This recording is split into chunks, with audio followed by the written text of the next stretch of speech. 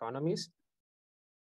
And contrary to the widespread perception that immigrants lower wages and displace natives, the evidence is actually quite limited on this. And this is because there are many ways by which native workers, but also firms, might react to immigration. And in particular, I want to draw your attention to two important margins of adjustment. The first one is changes in occupational choice by which natives might specialize in tasks in which they have a relative advantage with respect to immigrants. And another margin of adjustment, in particular by firms, is increases in entry of new firms. So between these two responses, there's a relatively unexplored link, which is how entrepreneurial activity by natives might react to immigration. And why entrepreneurship? So entrepreneurship is a relevant margin of adjustment to labor market shocks. And it's also important for job creation, as it has been found that in the literature that young and small firms are key in job creation. But however, the impact of immigration on native entrepreneurship is a priori uncertain. In terms of economic theory, the effect can be either positive or negative, and hence this remains an empirical question. So what I do in this paper is to ask this question, which is what is the impact of immigration on native entrepreneurship and what drives this effect? So in order to answer to this question, I will use a unique setting in Spain from 1999 to 2008. And this setting is unique because of two reasons. First, during these years, Spain experienced one of the largest immigration flows amongst OECD countries in the post-war period. And second, we have rich administrative data both on population to track immigration, but also on worker histories, including both wage work and entrepreneurship. So in this case, entrepreneurs here are proxied by self-employed individuals, and I will be further separating between incorporated self-employed and incorporated self-employed. So the former, incorporated, are usually proxied in the literature as high quality entrepreneurs, while incorporated are low quality entrepreneurs, but we'll see more on this later on. And then the fact that I have this data on both periods when people are employees, but also when they are entrepreneurs, is an opportunity to understand flows to and from entrepreneurship, which in previous literature has been mostly done using survey data. All right, so the approach of this paper is first to establish the empirical results, the effects of immigration and entrepreneurship. So in this case, the empirical strategy that I use is to exploit variation of the immigrant shock across local industries, which are defined using a classification of 5 industries. So industries are grouped into 5 groups of industries and 50 provinces, with a total of 250 observations from 1999 to 2008. Obviously, the location choices of immigrants are endogenous. So in order to alleviate the concerns of selection bias, I use a migrant networks instrument pioneered by Anton Gerncart. And in this case, I modify it by including country of origin comparative advantage across industries to allocate these immigrants not only across provinces, as is typically done in the spatial correlation approach, but also across industries. And second, I will be providing a quite simple model in order to rationalize empirical findings that combines occupational choice and migration. And I will be estimating the parameters of this model using baseline data and then performing a counterfactual simulation within this model of the immigration increase that happened in Spain during this period.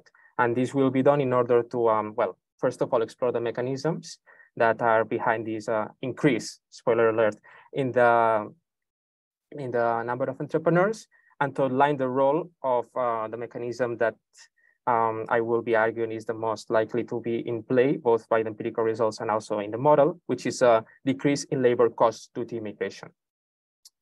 So in terms of the preview of the main results, so these are actually the empirical results. So I find the following. First of all, when it comes to the labor market impact of migration, I find that an increase in exposure from the 25th to the 75th percentile to the immigration shock from 1999 to 2008 increases by 3% the number of entrepreneurs with respect to baseline employment in a given local industry. And at the same time, I find a non-significant employment effect, which is driven by the fact that there's a non-significant wage worker effect and a small and positive wage effect. However, this small positive wage effect sometimes in some of the robustness check is quite small and not statistically different from 0. Then I perform heterogeneity analysis on these 3% entrepreneurs. So I find that most of the increase is explained, well, in terms of gender and in terms of education, that's the heterogeneity analysis that I do. And I find that most of the increase is explained in terms of gender by males and in terms of education by highly educated individuals. And finally, I try to understand who are these new entrepreneurs, because this can be either, the effect can be either on the increase of new entrepreneurs or a decrease in ceasing entrepreneurs. So people might be abandoning entrepreneurship less so in places where there are more immigrants. So I find that most of the effect of the growth in entrepreneurship is driven by flows, by inflows, and in particular, flows from wage work to entrepreneurship. That is, people who are wage workers in 1999, but entrepreneurs in 2008. And moreover, since I observe these people at baseline and these as wage workers, I have some information about them and I can understand what type of entrepreneurs are these new entrepreneurs coming from wage work. So I find that more than 70% of these new entrepreneurs were previously wage workers on the top half of the wage distribution and also in medium to high occupations. Gabriel, just one question. Do you observe the salaries or labor income of entrepreneurs in the data? I think not. So not for all years. It's recently been called to my attention that I could do it from 2005 onwards, and imperfectly so. So that's something that I have not explored yet. Because it might be also good to see that margin of adjustment in this case, because you're taking like high skilled wage workers to entrepreneurship. So what might be going on with those salaries? And also, I was expecting seeing some negative wage effects, given that most of the people that left the wage employment were high skilled, high wage workers. Yeah, so I will not show this today, but in some subgroups, I find that there's actually, there's different wage effects. So for males, there's positive, for females, there's negative wage effects, but I don't find a composition effect by which the fact that there's high skill native becoming entrepreneurs makes the wage of high skill, people who stay wage workers decrease or anything on these lines. Yeah, because at the end, I was thinking like averages within industries region, no? If you take from an industry region, high wage workers, mechanically, maybe those wages might decrease. That's just my hypothesis, but we can discuss it later. Yeah, no worries. Thank you. Okay, so when it comes to the contributions, I contribute first to the big literature on the effects of immigration on native labor market outcomes by providing this idea of entrepreneurship as a margin of adjustment to immigration shocks, which has been relatively less explored. And then I contribute to this literature on entrepreneurship, particularly thinking about the determinants of entrepreneurship. So thinking about this as an occupational choice. And here I am the first to offer a detailed characterization using administrative longitudinal data as well of the effect of an immigration-induced labor supply shock on this choice of becoming an entrepreneur. And finally, I will be arguing that immigration lowers the opportunity cost of becoming an entrepreneur by the fact that immigrants provide relatively cheaper labor. Okay, so this is in the terms of contributions. This is this finalizes the introduction, and now I will go directly to the paper. So first of all, the immigration episode. So here I have plotted the immigrant share of population from 1999 to 2015 for a bunch of countries and the world. So what you can see is that Spain passed from having an immigrant share of population below the world average in the early 90s to being quite above the world average and even above some other immigrant-intensive countries like the UK in 2010. And it also, the immigration share at the end of the period was quite close to the United States and Germany, which are countries that are quite heavily studied in the immigration literature. So this is a quite large shock. But also, in order to understand the impacts of the shock, we have to understand who are these immigrants. So when we compare immigrants to natives, we see that they are younger, they are relatively less educated, while they have a lower education attainment. They are overrepresented in manual occupations and temporary contracts. They also earn lower wages, and the share of entrepreneurs amongst immigrants is also smaller. Then it's important to note that a lot of immigrants during this period worked informally. Part of this was because of lack of documented status. Part of it was also because they might have documented status, but might only be able to work informally. And then even if their education levels were slightly below those of natives, they were subject to substantial occupational downgrading, by which they worked in jobs for which immigrants were overqualified. So this is for the immigrants. When it comes to entrepreneurs, native entrepreneurs, the number of native entrepreneurs increased both in absolute and relative numbers during this period. And it's also important to note that during this period, the macroeconomic context was quite good, with an average yearly GDP growth of 3.5%. So the data that I will be using to conduct analysis, well, the main two sources of data are these micro-administrative data sets. The first one is the Muestra Continua de Vidas Laborales, which is administrative social security data with working lives of about 4% sample of individuals enrolled in the social security. I will be observing around 700,000 individuals. And as I mentioned in the introduction, this includes information on self-employed individuals, which are my measure of entrepreneurs. And I will be focusing on people born between 1954 and 1979. So these cohorts are roughly the baby boom. These years, between these 2 years, natality rates in Spain were the highest, fertility rates were the highest during these 2 years. So they represent the majority of people during this period that were in the labor market. And also they were mostly in their prime years. So they are arguably the more affected by the immigration shock. That's gonna be that data. I'm gonna aggregate it at the local industry level. And then to understand how the number of immigrants varies across different locations and industries, I will be using the Padrón Continuo, which is administrative population registry data with information on everybody living in Spain at the beginning of each year. And importantly for my purposes, and in order to characterize the immigration shock as well as possible, it includes undocumented immigrants, as they have incentives to register as living in a given dwelling at the beginning of each year, due to the fact that in order to access to public services, they need to register. Okay, good. So that's for the data. Now the empirical strategy. So I will be using long differences, looking at the change between 2008 and 1999. And in particular, my outcome is going to be the change in outcomes in a given local industry defined by Industry I and Province P for natives in the outcomes between 2008 and 1999, normalized by the number of employed people, natives, in the province in 1999. And that I will be using different outcomes for the Y. And for the explanatory variable, I will be looking at the change in the number of immigrants in a given local industry from 2008 to 1999, divided by the working age population in the province in 1999 as well. Additionally, I will include some baseline covariates in 1999, as well as province and industry fixed effects. So here you have listed the baseline controls. And then the province fixed effects here are quite important because this will, by including these province fixed effects, they will prevent the coefficient from capturing this demand-driven response to immigrant consumption, these general equilibrium effects that might arise due to immigrants' consumption patterns. So I will be focusing more specifically on the labor supply shock.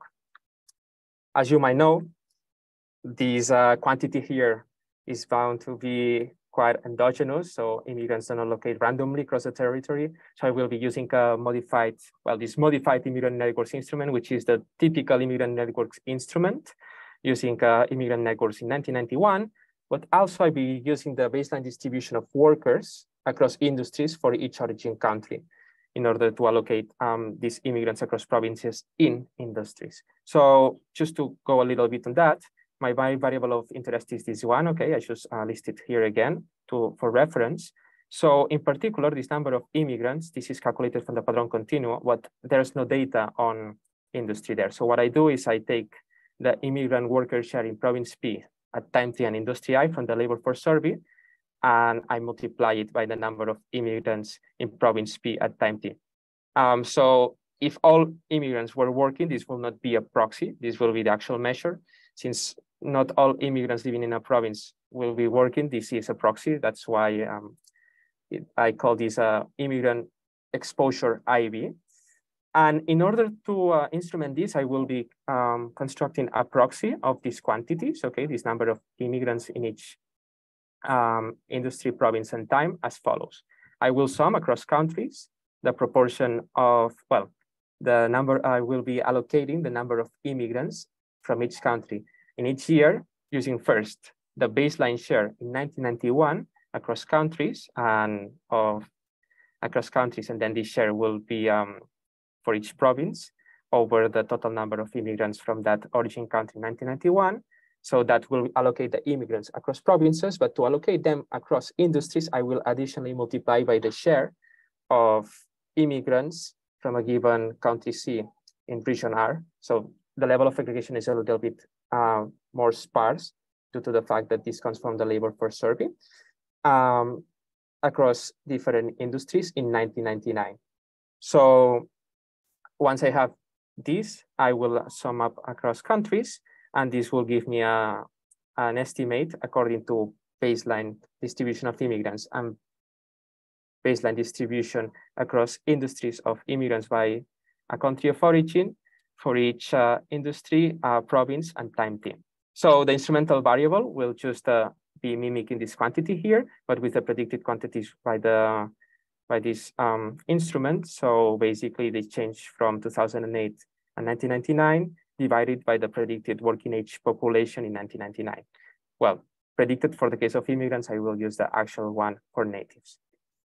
So, well, now I'm gonna discuss a little bit the strength and the exclusion restriction for this instrument. So when it comes to strength, here I just provide the instrument on the actual realized value of the immigration shock. And as you can see, as I include controls and industry province fixed effects, the relation remains significant. And eventually the first stage F statistic of the excluded instrument, which in this case is just only this one, is 23.11. So it seems to be strong enough. And okay, so I'm gonna go through the exclusion and to the assumption of identification, assumption, and exogeneity now. So when it comes to exogeneity, we'll have to assume that local industries with higher exposure to shifts as distributed by these shares. These shares, I mean the shares at, in 1991, but also across industries in 1999, do not have systematically different potential outcomes than those local industries with lower exposure to shifts, conditional on both fixed effects and controls. So one way to provide supporting evidence for this assumption is to look at the conditional exogeneity of the instrument. This is just the reduced form regression. So I have the instrument on the right-hand side, and then on the left-hand side outcomes prior to the shock, which should not be affected by the instrument.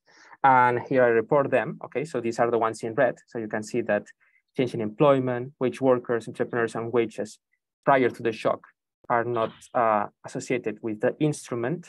So the confidence intervals, all of them include the zero and are statistically indistinguishable from zero. Well, and then in order to see that, well, the instrument is actually correlated with outcomes in the study period, I provide them here, okay? So this is the reduced form coefficients that then you will have to divide by the first stage to obtain the actual results that I'll show you later. So in this case, as I told you, there's a no employment effect, which is driven by the wage worker effect, but there's an increase in the number of entrepreneurs. And importantly, I also checked that this coefficient here and this coefficient here are statistically different. So I can claim this conditional exogeneity. And finally, I find an effect on wages, although now we'll see in the results, there's a positive effect, but small. Okay, so that's for the instrument and the empirical strategy. And now I'll jump to the results. So let me check the time. Okay, everything's good so far. So when it comes to the main results, as I told you, I find that the immigration shock has no effect on overall employment, which is partially driven by the fact that there's a decrease in the number of wage workers, which is non-significant. But I find a significant increase in the number of entrepreneurs. So this is the main result. And then when I look at the contribution by unincorporated and incorporated entrepreneurs, I find that most of this is driven by incorporated entrepreneurs, which in previous literature is argued that these are more successful entrepreneurs, let's say. And finally, for the wages, this is the wages of wage workers only. I don't include here wages of or earnings of entrepreneurs. There's this positive effect, which is not that robust across robustness checks. So it's positive, but sometimes it's not statistically significant. So here, the interpretation of this coefficient will be that a 1 percentage point increase in the immigration shock increases the number of entrepreneurs as in a local industry as normalized by the employed population at baseline in the province by 0.23 percentage points. This is quite a mouthful, as you might have noted. So I do a back of envelope calculation in order to put this in a more intuitive way. So basically, what I find is that the difference between the 75th and the 25th percentiles of exposure to the shock increases the number of native entrepreneurs by 3% with respect to baseline native employment in a local industry. So a positive effect. So these are the main results from estimation. And now a little bit of interpretation in order to see Gabriel, yes? are the coefficients on wage workers and entrepreneurs directly comparable? Wage workers and entrepreneurs. Like 2 and 3? Yeah, so these are normalized by the same quantity. Okay, so, yeah, okay. Thanks. No worries. Okay, so with the results, these results are consistent with previous research that finds that immigration does not displace native workers nor lowers native wages, although this might differ across subgroups, but overall, it's consistent with previous literature, providing thus validation of the research design. And this suggests that immigrants and natives are not perfect substitutes. And well, entrepreneurship increase is driven by incorporated individuals, which, as I told you, is a proxy of high quality entrepreneurs. And just to give you a grasp of, in terms of the mechanism that I will be discussing is decreasing labor costs, but for that you need to hire people, right? So this provides further validation. Well, further validation. This goes in favor of the decrease in labor costs that I will be arguing later, because 66% of incorporated firms having employees versus 33% for non-incorporated firms. That's data for 2018 Spain. And finally, in order to understand a little bit what drives this relationship, I will perform heterogeneity analysis. So I do heterogeneity by education and gender, first of all, and then I look at the flows across labor market states. So basically people who were entrepreneurs in 1999 and wage workers in 2008, the other way around, and also for non-employed individuals. And here I will find that most of the effect is driven actually by inflows from wage work to entrepreneurship. So I'm gonna look at these inflows also in terms of baseline occupation and wages. So occupation here in this data is a measure of skill. So Gabriel, one quick question. Yeah. In terms of self-employed, you can see characteristics of the firm if they eventually evolve to how many workers they have, or any characteristic, or you just saw them as self-employed without any characteristics of the firm? Yeah, so this is individual level data, and I see that they contribute to a specific regimes of the social security. So I have only data on the individuals, but not on the firms. So only extensive margin measures. Yeah, and because you don't have the rest of the individuals, you cannot see if anyone else is working with that firm or with that self-employed. Because it's a 4% sample. Yeah, so okay. That's one of the main limitations of this. Yeah, because it would be very interesting to see how they evolve, these new entrepreneurs, if they are growing over time, or it's just something of a shock, and then they come back when labor markets adjust and the labor cost gets to the initial value. But then, yeah, it's something you cannot answer. Yeah, I mean, I can be creative with other measures, like whether they survive afterwards during the Great Recession. But for now, I just focus on the extensive margin of whether they become entrepreneurs or not. But can you check, I don't know how prevalent it is in Spain, but whether they are fake entrepreneurs who just work for one firm as an employee? So during this period, it was not that prevalent. This started being more prevalent later on, especially starting in early 2010s. Okay, so I will not go in deep into the gender and education analysis, but the motivation is that lower educated individuals might be more substitutable in the labor market with respect to immigrants, and women are also more exposed to immigrant-intensive occupations, and they have lower job tenures, and they are more exposed also to immigrants. So what I find is that when it comes to entrepreneurship, the effect is disproportionately driven by highly educated individuals, and also entrepreneurship effect is disproportionately driven by males. So this suggests that the people who are more substitutable in the labor market with respect to immigrants are not necessarily those that are becoming entrepreneurs. And finally, I will go a little bit more in depth in the flows. So I will first show that the effect is driven by inflows, and then I will look at the composition in terms of baseline wages and occupation. So these are the next tables. So here I decompose these increase in the number of entrepreneurs into inflows and outflows.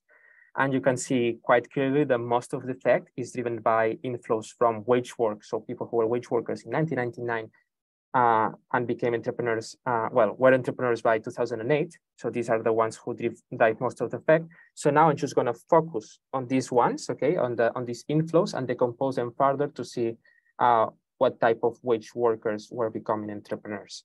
So in particular, this is by earnings quartiles. So here I have each earning quartile. And what I find is that most of the effect on these transitions, on these flows to wage work, is given by people who were on the two top quartiles, so in the bottom, in the top half of the income distribution. And then I do a similar analysis in terms of baseline skills. So these are occupations, which, as I told you, is a measure of skills. So I divide it between low skill, medium skill, and high skill. And also here, what I find is that most of the new entrepreneurs are people who are in middle and high skill occupations. So these are driven most of the shock. So with all these results, the main takeaway from the empirical analysis is that entrepreneurship increases across genders and education levels, but less substitutable natives are disproportionately becoming entrepreneurs. So that's what I get from the gender and education analysis. And then also I see that more able individuals, as proxied by baseline wages and occupations, are more likely to become entrepreneurs. That's if we believe that people who are more able as workers might be better entrepreneurs, which is a claim by previous literature. So here, all of this leads me to the following hypothesis, which is that cheaper immigrant labor allow wage workers who are relatively more talented to become entrepreneurs. And in order to explore this mechanism, I will propose a model that captures this. And this is just a simple Lucas 1978 model with immigration and also two skill levels. So another paper that puts two skill levels into the Lucas model is Hackamon-Kleiner, which is quite close to mine in terms of modeling. So let's just discuss this. Okay, so in this model, I have two types of patients, natives and immigrants. Immigrants only work, but natives can choose whether to become entrepreneurs or wage workers depending on the value of each choice. So they will go to the choice, well, they will choose to be wage worker entrepreneurs depending on which pays more. So in terms of wage work, the value that the choice has is the wage. And the wage is this WJN, where J can be high or low. So there will be some workers that are high skilled when they are wage workers, and some others that are low skilled when they are wage workers. When they are entrepreneurs, they have an ability Z, okay? And this ability Z determines the profits. Well, it determines the profits that they make, and these profits depend on their production, which is this Z multiplied by their production minus the wages that they pay. So this is the firm production, and these are the labor costs. So the production function of each firm is the following. This is quite standard in the immigration literature. It's a typical CS with high-skilled workers. The high-skilled are only natives, and the low-skilled workers here. So I assume that immigrants and low-skilled workers are imperfect substitutes in the low-skill nest with elasticity, with a parameter of substitution gamma, and then low-skilled workers and high-skilled workers are also imperfect substitutes with an elasticity with a elasticity parameter rho. And finally, I have decreasing returns to scale alpha, which I assume is smaller than 1, as is typical in this limited span of control models. And finally, I will assume that this entrepreneurial ability is distributed according to this PDFF, which might vary across skill levels. And eventually, when we put all of this together, I just hear some background noise, so I don't know if there's maybe a question. No. Okay, great. So the equilibrium in this model is going to be some wage rates for each type of agent, and allocation of agents such that, taking wages as given, natives choose optimally between employment and entrepreneurship, entrepreneurs demand inputs optimally, and labor market clears.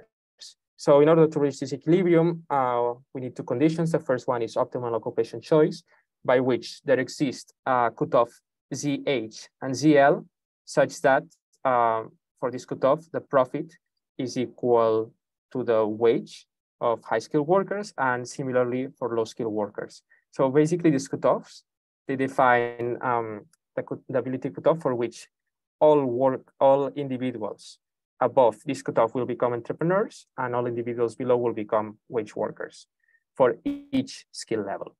And then labor market clearing. This is that eventually the number of people who are high skill, low skill, and immigrants, and in the case of the first two, this is endogenous, the number of people that will be wage workers in each of these categories is going to be equal to the demand by firms of each of these factors. So the condition is this one, okay, and this is equal for each J equal to high skill, native, low skill, native, and immigrants. And finally, what I do with this model, okay, no, so I went too fast. So what happens in this model basically is that when immigrants come, they compete with low skill natives, and they are complements with high skill natives. So depending on what type of native you are, you might be affected differently. So I'll be looking at the case of the high skill natives just to build a little bit of intuition. So this is the payoff that you might get from either wage work, or entrepreneurship. And this depends on if you're an entrepreneur on these profits given by Z, and then the wage work and the wage if you're a high skill natives. And when there's an immigration shock, what happens is that the wage of natives increase a little bit, but also the profits, the potential profits increase. And depending on the magnitude of these two, then the cutoff ZH might differ. So in the case in which wages are affected proportionally less than potential profits, there will be a decrease on the cutoff, and hence there will be more entrepreneurs in this case of high skill, in the case of high skill natives. So this is the simple image of what is happening, but of course, when we estimate the model, it gets a little bit more convoluted. So in order, Gabriel, yeah, you have 5 minutes left. 5 minutes. Okay, great. So what I do is I calibrate this model using a simple two-step simulated minimum distance estimator. And the first step is just to set some parameters. So the alpha equal to 0.9. So I have a profit share of income of 10%, and the immigrant share to its baseline value in 1999. And then the low skill share to 50%. Then I assume that the distributions of ability are the same, but this is still work in progress. So I'm working on relaxing this assumption. And then I estimate the remaining parameters by minimizing the distance between data moments calculated at baseline and the moment simulated by the model. And then this gives me a set of estimated parameters. And I use this model in order to simulate the immigration increase in Spain during these years. So what I find is the following. I have the graphs there, but in order to be more time efficient, I will just describe what happens here. So I will find that immigrant wages decrease quite substantially. Wages of low-skilled workers decrease, but less so than immigrant wages. And wages of natives increase a little bit, of high-skilled natives. Then what I will find is that there's a positive native entrepreneurship increase for both high-skilled and low-skilled workers. And also this is going to be driven by average labor costs decrease. This mechanism will be present for both high-skilled and low-skilled workers, but for low-skilled workers, I will have also the fact that their wages decrease, which will also increase entrepreneurship. So here I have a discussion of the different data and moments, but since I'm a little bit short on time, I will just say that the model replicates the data moments quite well, although there's a small underestimation of the native entrepreneurship share of low skill and an overestimation of the native entrepreneur share for high skill. And yeah, then for relative wages, it's quite close. And finally, I want to draw your attention to these two parameters here. So these are the substitution parameters. And I find that these two, the estimated value, are quite close to the literature. I discussed that more on the paper, but this is just further validation that it seems that the model is doing a good job. And here I have just the graph that I commented you about what is the effect on native wages and native entrepreneurship. But in the end, what I want you to have in the end, as main takeaway from this exercise, is that there's this decrease in the average wage bill per worker. So this is the average cost of each firm. And this is part of the main mechanism that I have in mind, that there's this increase in immigrants that work on low wage jobs, low skill jobs, and they provide cheaper labor. And this allows natives to have a lower opportunity cost of entrepreneurship and be entering in entrepreneurship more. So basically, people, natives that are wage workers, basically will not have entered entrepreneurship in absence of the shock. But since there's a shock, there's this decrease in labor cost that allows them to enter entrepreneurship. So the conclusion is this one, that immigration increases native entrepreneurship by fostering the entry of new entrepreneurs. The effect is driven by those who are less substitutable and more productive previously as wage workers. And this evidence is consistent with this model that basically shows that new entrepreneurs enter due to lower labor costs and competition with immigrants, but only the former for high-skilled natives. And then that new entrepreneurs absent immigration shock are wage workers with relatively higher entrepreneurial ability.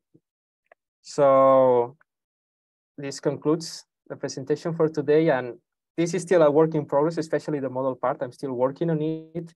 My plan is to estimate it using the identified treatment effects from the empirical part rather than baseline moments. But in any case, I would love to have any feedback. And if we don't have enough time later, you can write to me to this email. And thank you very much for listening to me today. Thank you, Gabriel, for the nice presentation. So now we open the floor for Rim that's going to make the discussion. Okay. Shall I stop sharing or? I can stop. Okay. I can stop. Can you all see my screen? I do. Okay, perfect. So thank you for giving me the opportunity to actually read this paper and for the organizers for their help in organizing everything. So I will start with a very short summary that the paper looks at the effect. The paper looks at the effect of immigration on native entrepreneurship in the context of Spain between 1999 and 2008. And interestingly, Spain had a substantial increase in immigration where the share of migrants increased from 2% to 14% of the population. And the author uses very rich Spanish social security admin data. The main findings is that there's no impact of immigration on native employment and wages, but that masks an increase in native entrepreneurship that is driven by incorporated entrepreneurs. And there's a positive effect on inflows to entrepreneurship that is actually driven by flows from wage workers to entrepreneurship. And the main mechanism that is proposed in the paper is that immigrants provide cheap labor, lowering the labor costs, and that incentivizes basically entrepreneurship. So the main contribution is that first, the paper contributes to literature that studies the effect of immigration on native labor market outcomes. A nice feature of the paper is that it differentiates between wage workers and entrepreneurs. And then it adds into a literature that looks at the determinants of entrepreneurship. And in that regard, it is looking at the effect of a labor supply shock in the forms of migration. So I really like this paper. It is a very well-written paper, very transparent and thoughtful analysis. It highlights an important angle of the political debate regarding the effects of immigration. And to do so, it leverages rich and detailed data to explore mechanisms and conduct heterogeneity analysis. It actually relies on panel data that allows tracking individual changes over time. And I really appreciated that the conclusion provides a discussion of the external validity of the findings. It highlights the specific characteristics of this immigration shock and how it may differ from those in other settings, which helps contextualize the results and assess their broader applicability. So in general, I find that the paper is a very well executed paper and the identification strategy was very clear. So all my suggestions moving forward will be related to checks that Gabriel, you can do in order to strengthen the conclusions of the paper. To begin with, I thought you should give a little bit more motivation on the advantages of constructing the shift share IV at the industry and the province level, especially that usually we always see it as a spatial correlation. I think I understood that you did that because you were motivated by the nature of the immigration shock and how migrants clustered in specific industries. But if you explain that more explicitly in the paper, it will make it clearer. The setting exploits exogeneity of the shares, so it's more applicable to the Goldsmith-Pinkham and co-authors literature. So I thought more diagnostics could be done just to argue that the identification is cleaner. So for instance, first you can test for pretrends in the periods before the immigration shock.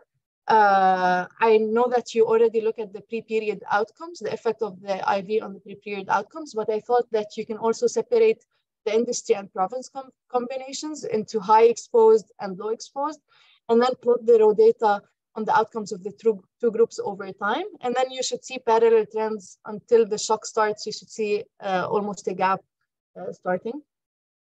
The second one would be the standard table that they have in the Goldsmith-Pinkham paper. So you could compute the Rothenberg weights and then find the sign. And if there are if the Rothenberg weights were positive, that ensures that the separate shares are positively correlated with the IV. And then you can find the correlation between the components of the IV and the Rothenberg weights and the F statistic with the coefficient. And that would confirm that the variation is actually in the shares. And that's what's driving most of the identifying variation. And then a final check in this for the subject would be to show the top country industry combinations that are receiving the highest weight and thus driving the variation. And then you could test the correlation of these shares specifically with the pre-period outcomes. Yes, so next I thought to further argue the robustness, you could control for the pre-period lag changes in the outcomes and check if the results actually hold.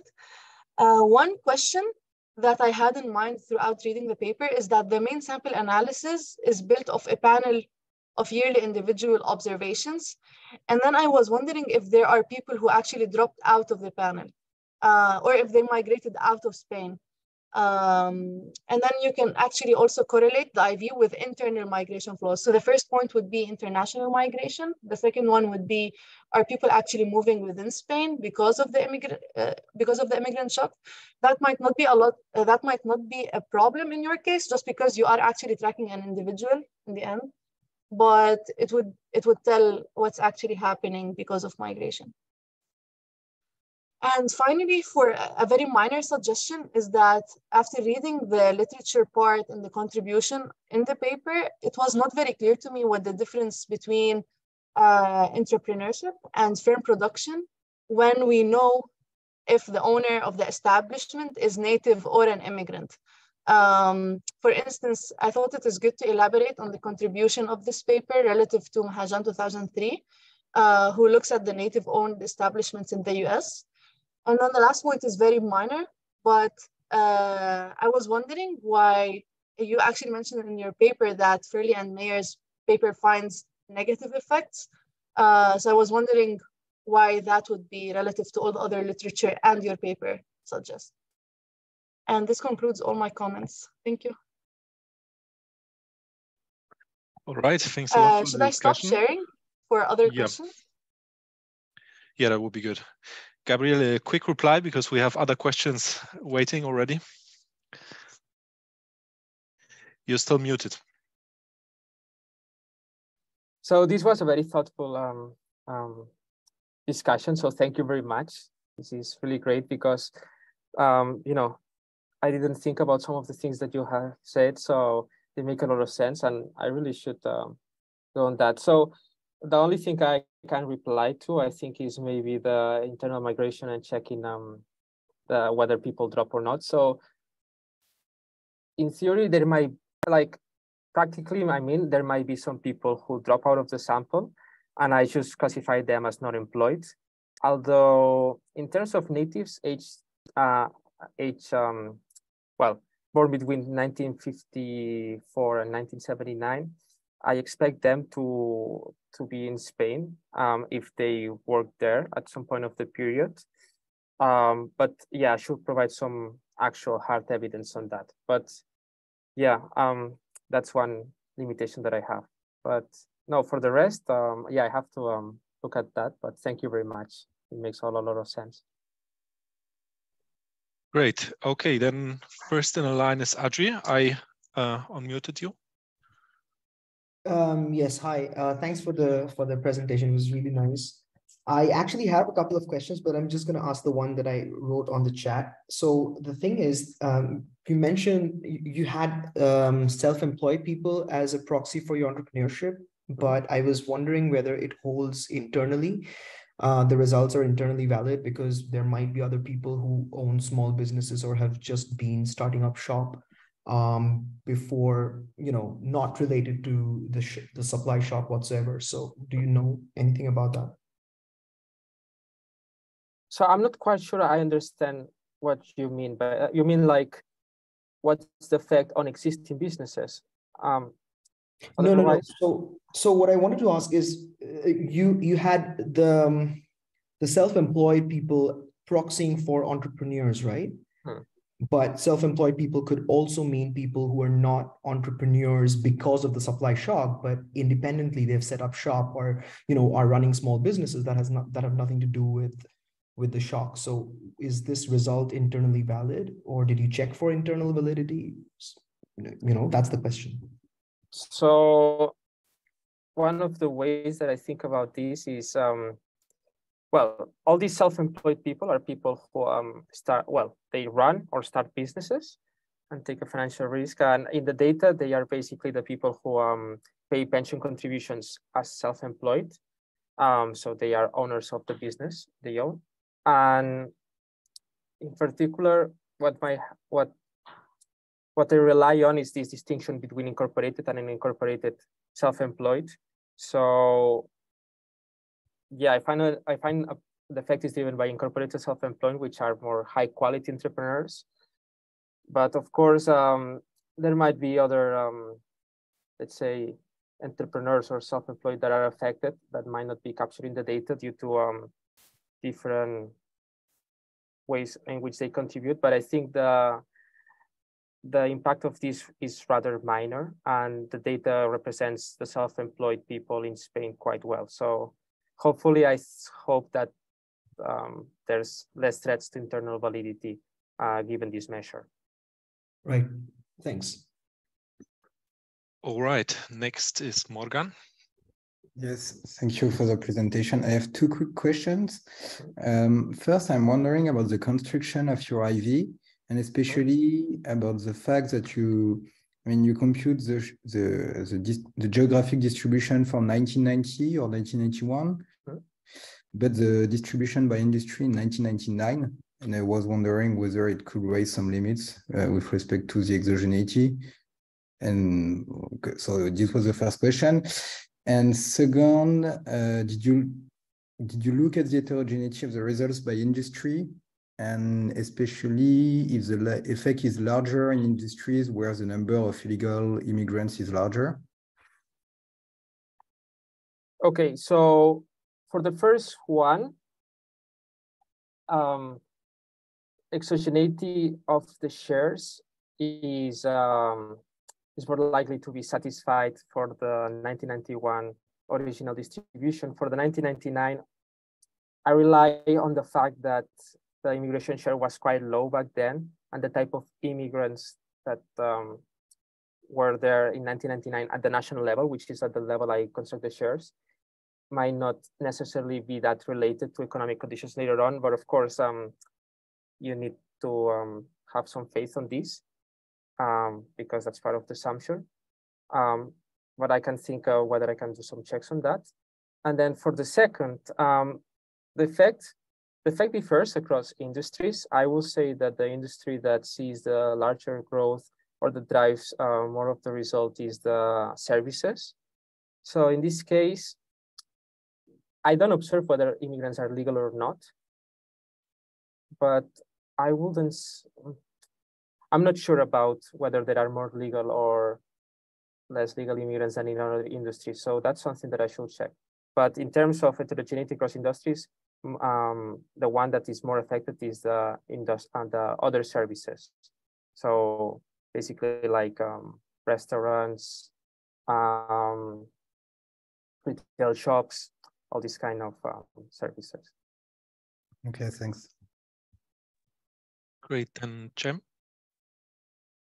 Hello, Gabriel. Actually, Morgan just asked my question. So I was also curious about the uneven effects by industry.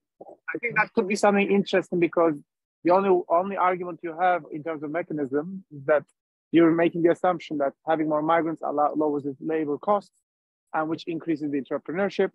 Maybe that's something that you need to dig a bit more, like you can look at then how number of migrants increase in a sector and how it affects whether in those sectors you see a more entrepreneurship, and maybe you can even look at the wages in those sectors, maybe causally, maybe just descriptively. But I think that could be an interesting avenue, especially given the story you have, and that is the closest you can get to the smoking gun with this data. That would be my thought. I hope you could hear it. Yeah. All right. Yeah, I can hear. Okay. No, that makes a lot of sense actually. So yeah, I'll note that and get back to you when I do some more research on that part. Okay, well, thank you for the suggestion. All right, Ernesto, please go ahead. Yeah, hi, Gabriel. Great presentation. So I was thinking, correct me if I'm wrong. You study the first difference, right? Over what, like 17 years. So I was thinking whether maybe it would be worth trying to get more observations, and instead of doing a first difference, doing a fixed effects regression, because maybe, I mean, I don't know if the migration shock at the province level is consistent across time. So maybe if you split your sample, I don't know, in like these are 17 years and like, I don't know, whatever, 8 and 8 or something like that, you could see first, again, you would have more power and you could be more precise in your estimates. Maybe you need to modify both your instrument and the general identification strategy a little bit, but yeah, that might give you a little bit more precision and you know, more detail as well into what's happening. So actually, the first draft of the paper, so when I started this project around a year and some months ago, I used a year-to-year variation and fixed effects at the province and time level. And the issue there, the results were not that different, but the issue there is that, first of all, from year to year, maybe there's not so much effect on entrepreneurship. It takes a little bit more. And second of all, people were not convinced so much because there's this dynamic source of bias outlined by Jagger et al., the Immigrant Networks IB. So yeah, basically decided to use a long difference specification and sacrifice some power in order to avoid these concerns that there might be some dynamic sources of bias.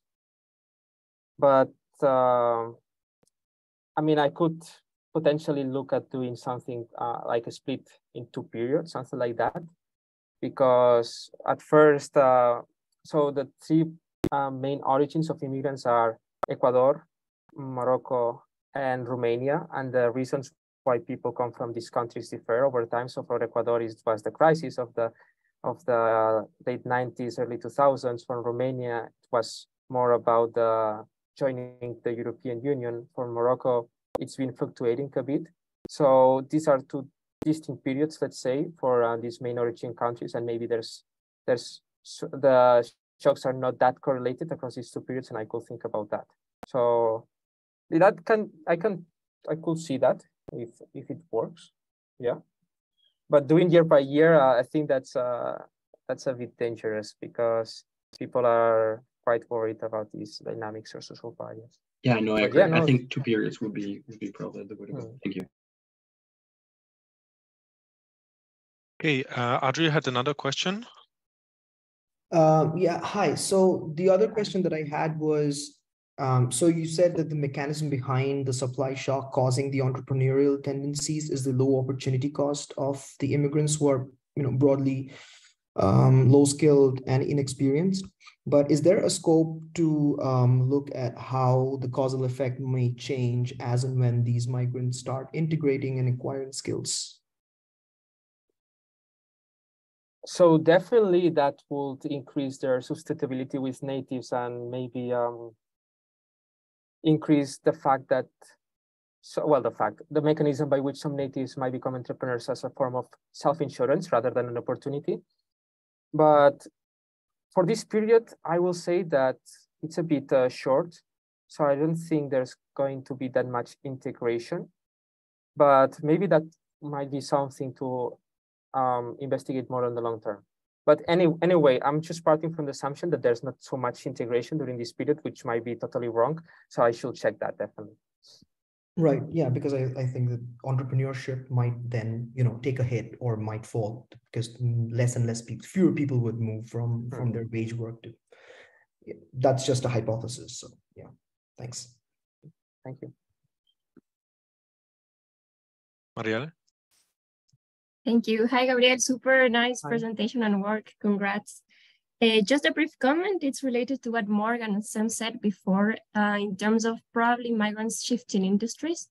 I am thinking that maybe you could exploit the 2006 amnesty because, there's some evidence that that's when some immigrants were allowed to work since they were legal. They were probably allowed to work in different industries that they were not allowed for when they arrived.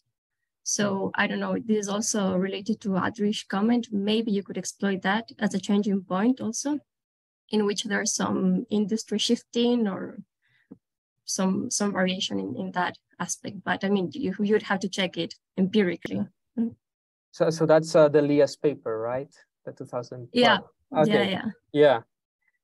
No, I didn't. Okay, no, that makes a lot of sense. I didn't think about how to check the mechanism doing that. Okay, no, that's good, right? Thank you.